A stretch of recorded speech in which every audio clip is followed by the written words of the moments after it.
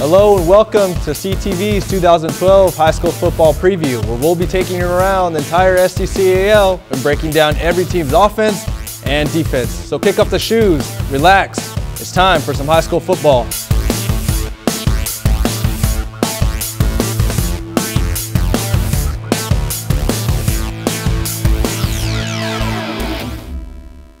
Welcome in, I'm your host Tony Nunez, and today we'll be breaking down the two hometown heroes, the Harbor High Pirates and the Santa Cruz Cardinals.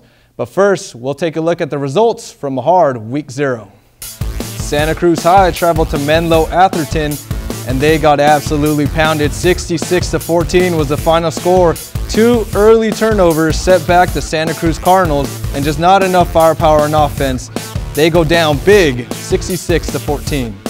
Aptos High traveled all the way to Almeida to play Insignial, and in the final 2 minutes they had their hearts broken as Insignial scored the final touchdown with 1 minute and 55 seconds remaining. They would miss the 2-point conversion, but Insignial would hold out and win 12-11. St. Francis hosted Greenfield at Carl Conley Stadium at Cabrillo College, and they were absolutely shredded on the ground by Alfredo Diaz, a 5'4", 150-pound running back. He took it to him with over 170 yards and 2 touchdowns. The good news for the Sharks is Ciandro started the game and looks to have won the quarterback battle over Clifton as he went 18 for 29 and 284 yards, setting the single game record for St. Francis. SLV traveled to Alvarez and Salinas, and they pounded the Eagles on the ground, racking up 290 rushing yards. This one was not close, 30-13 in the end. Scotts Valley hosted Evergreen from San Jose, and Ari Worgan carried the Falcons with 196 yards and a touchdown on 25 carries. They would pull it out and hold on 31-21. SoCal traveled to King City, and the Knights had their way with the Mustangs. At half, it was 30-0. Call in the second stringers. The final score was 62-21. And finally, Harbor High hosted Pajaro Valley, and Garrett Fonseca ran all over the Grizzlies, 148 yards on the day behind an experienced offensive line. The final score was 27-12. Stay tuned. When we come back, we'll break down Harbor on the offense side of the ball and the defensive side of the ball. And we have player and coaches interview, so come on back. Well, it was a shaky start for Coach Cox early on, but now with quarterback Milo Small, it looks like he finally has someone to lead his spread offense. But the real story behind Harbor High this year is their ground game, led by 5 returning starting offensive linemen and number 44, Garrett Fonseca, the 6'1", 190-pound bruising back, lines up in the backfield at running back and also takes a direct snap in the Wildcat formation. Earlier this week, we caught up with him for an interview. All right, so I'm here with number 44, Garrett Fonseca. How are you, Garrett? I'm doing good. How are you? I'm doing just fine. So the first question I want to ask you is, why the number 44? I know a lot of running backs and other skill players, they'd like to choose the 21, the 24. Why 44? It's been in my family for generations, and I just wanted to continue that. They all played here at Harbor High, or? No, my dad played at Pali High, and my grandpa played over in El Paso. Oh, right on, right on. So we know that you're the feature back of this offense. So how are you handling that, carrying the load? Instead of last year where you weren't getting as many carries, I mean, this last game you got 25 carries, in total. So how are you handling that load? I'm taking it little by little. It's new to me on this varsity level, but I'm going little by little, so I'll get used to it. All right. And, I mean, it has to be really, really nice to have that offensive line with all 5 guys back. I mean, how big of an impact is that on you? Not only on them, on the entire offense, but just on you. That's huge because recently, in the past few years, we haven't had the best line. But now that we have all 5 seniors, it's definitely a lot of weight off our shoulders. And their names are? Jasper Andrew, left tackle. Dakota Francis, left tackle. Jasper Andrew, left guard. Vincent Rodriguez, center. Chad Oakland Jolin, right guard, and Joe Walensky, right tackle. Giving some love out to the linemen out there. So, you know, when I played with Coach Cox, when he was my offensive coordinator over there at Watsonville High, he did a lot of the little things that, you know, that he instilled into the offense, and not just that would help us out in football, but just even past football and outside of football. What kind of little things like that has he taught you guys, you know, throughout this entire year here? He's taught us everything that we need. Fundamentals. He calls the right plays at the right time, which is perfect. It's just what we need.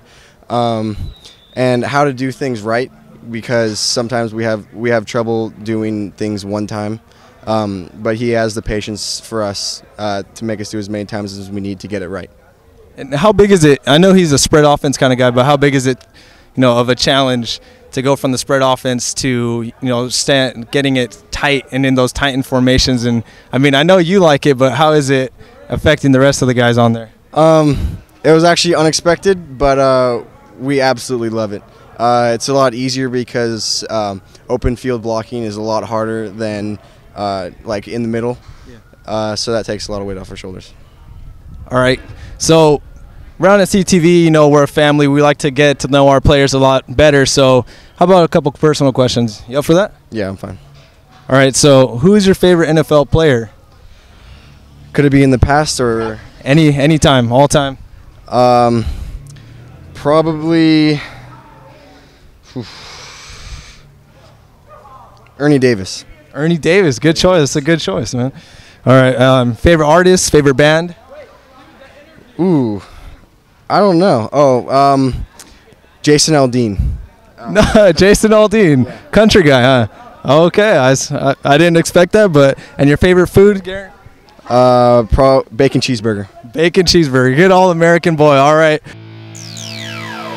Hopes are high for the Pirates this year as they'll look to beat their record of 2-8 from last season and make the playoffs. Well, last time we saw the Pirates on defense was at the Jamboree, where they looked a little shaky in the open field tackling and in their back four. They were giving up some big plays against St. Francis through the air, but Coach Cox says that a little practice will make that perfect. Up front is where they look to be very stout. Their front seven, led by Garrett Fonseca, the two-way player, looks to be good this year.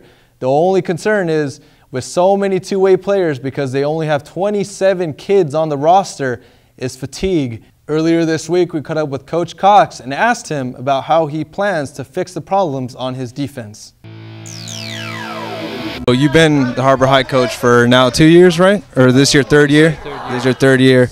And how's it been, you know, has it been hard, or how's it been to change the real, like, just the mentality of the players around here? You know, they haven't been used to winning, and now it looks like they really want to win. They expect to win when they go out there. Yeah, it's been hard, but we've had a lot of, you know, enthusiastic classes come through that have really helped it, and these lower classes are kind of buying into it, and so that's really nice. And you know, I'm glad they instilled a little work ethic, and now they're living through it. Well, I know about the offense, you know, Garrett racking up over 100 yards last game and everything like that, and he's been looking good. But what about the defense? How's the defense been looking, you know, throughout the first couple of weeks? We like it. I think the guys get real excited to play defense. They swarm to the ball really fast. We work on that, and you know, we consider ourselves a tough defense. We consider ourselves a defensive ball club, and last game's kind of proof of it. We were tough downhill runners, and then we played pretty solid defense. You know, we let a couple things go at the end, but you know, for the most part, most of the game, we were pretty good. So we're happy. Well, at the Jamboree, I remember seeing you guys got a little gas at, you know, towards the end of it, and you know, St. Francis was throwing the ball around on you guys. I know, you know, you're not going to face many offenses like that that like to throw a ball around, maybe just them and SLV, but you know, how do you go against that for St. Francis? How do you correct that? Yeah, for getting gassed, you know, what we've done is, you know, we put in a couple sub packages, and so we're pretty efficient about it on the sideline. As far as going against passing teams, we like to give them different looks in the secondary, and then we bring a little pressure, you know. So we didn't have that in for the Jamboree because that was our base stuff, and we're adding as we go. We're gonna attack a passing team different than we're gonna attack a running team. That's how we do it. So. Okay. Thank you, Coach. Yeah. Well, if Fonseca could stay healthy for the Harbor High Pirates, it looks like they'll have a pretty good season this year. But stay tuned. When we come back, we'll break down the Santa Cruz Cardinals offense and defense. Come on back.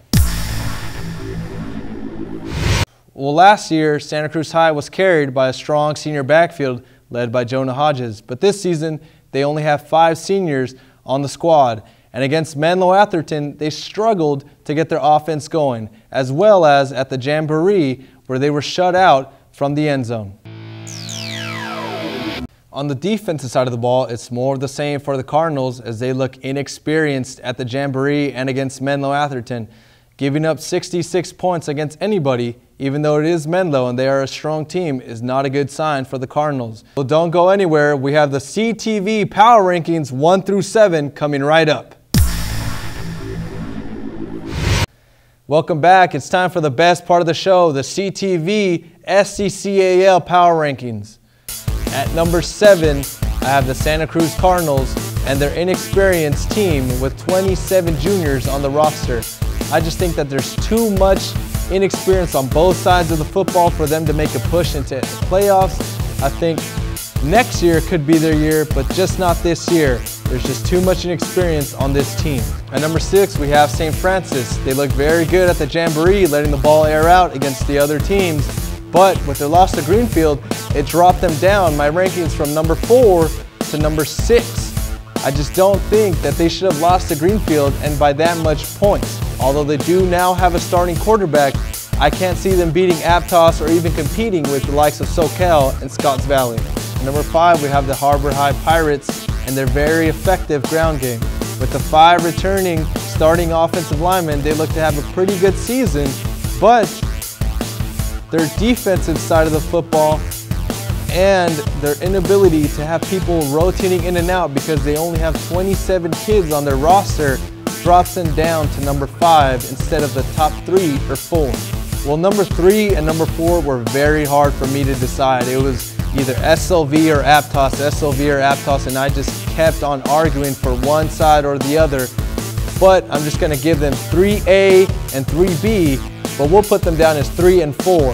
I think Aptos at number 4 and SLV at number 3. And why I have them that way is because SLV can pound you in the run game, but they also have a very good defense. And Aptos High has too many two-way players, and they're a little inexperienced. That's why I put SLV just above Aptos High this year.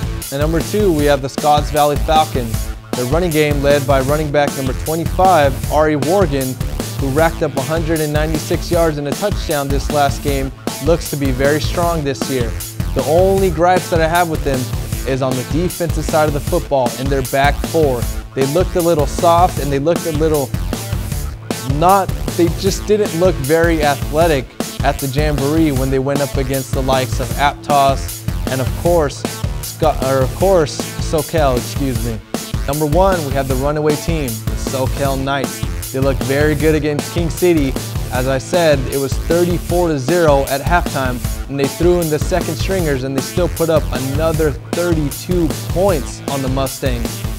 They look like they can make a run all the way through the SCCAL and maybe even go undefeated while heading into playoffs. Well, thank you for joining us. Next time, we'll break down the Valley teams, Scotts Valley and San Lorenzo Valley. For everyone here at CTV, have a good day. Until next time.